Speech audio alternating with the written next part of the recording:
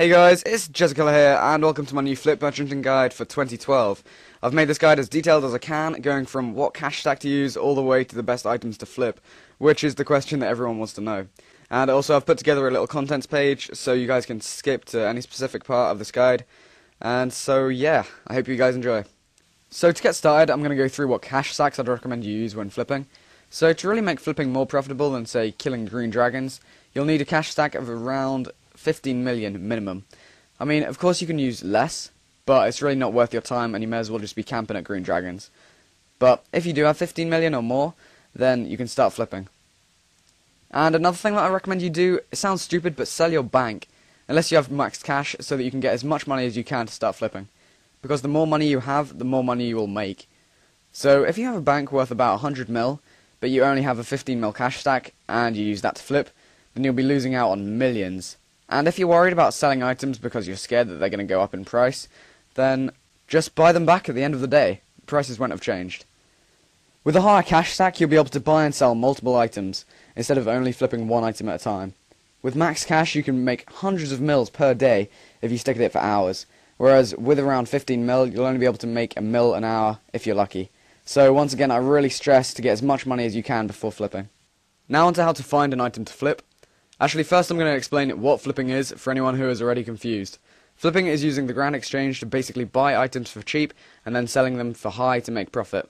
So to find a good item to flip, you'll need to think of items that are bought and sold regularly in the GE. So I recommend trying PKING and PVM gear. Obviously, the more cash you have, the more expensive gear you can flip.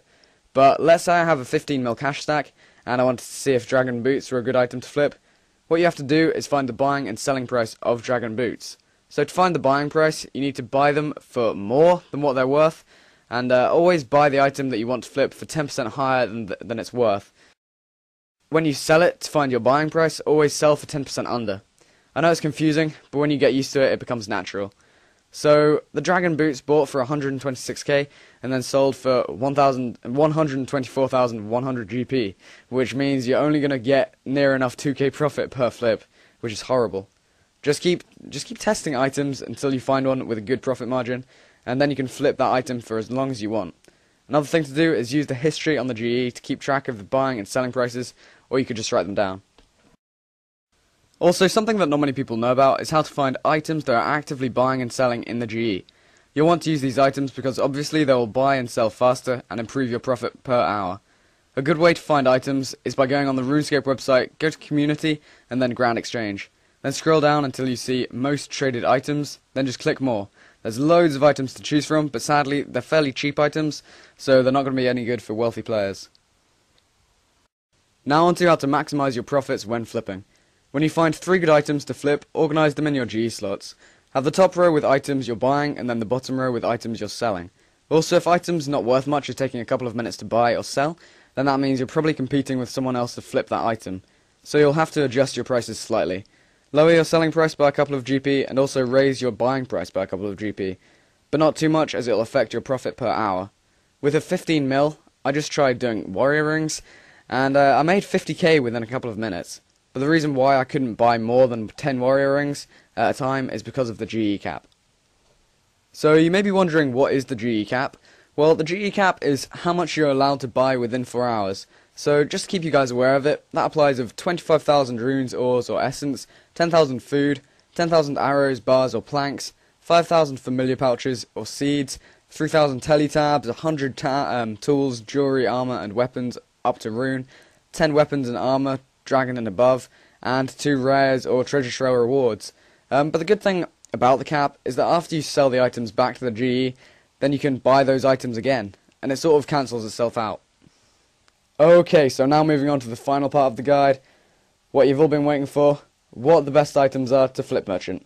And I get asked this question so much on a day-to-day basis, and the answer is simply no items.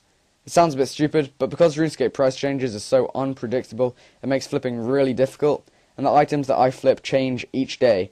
For example, I might make 20k profit off each Amulet of Fury one day, but then the next day make no profit, so it really does change on a day-to-day basis.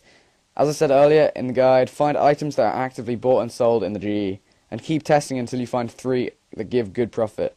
And in the background there's me using one build to flip with, and yes, originally when you first buy and sell the items, for your buying and selling price, you will lose money.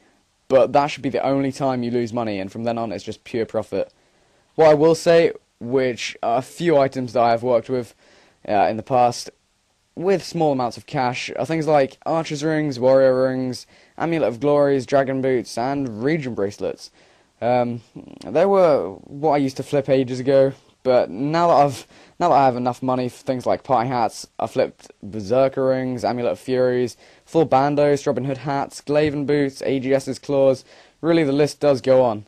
And I've tried to flip like party hats before, but because they take so long to buy and sell, they become like an investment, which can lead to either losing or making tons of cash, so I'll definitely stay away from them. And now we have come to the end of this guide. I've tried to keep it accurate and short so that it doesn't drag on too much, and if you have any feedback from me, then please leave it in the comment section below, and of course like this video if you have enjoyed and found it useful. It's the reason why I make videos, to seek good feedback from you guys, so if you could do that, then that'd be great. Also, I always tell you guys to favourite my guides, not for myself, but if this guide has taught you anything, then just favourite it, so that you can look back to it in the future. And if you're watching this video from another channel, then feel free to come over to my channel and subscribe to me for all sorts of guides, PVM content, and a variety of RuneScape videos.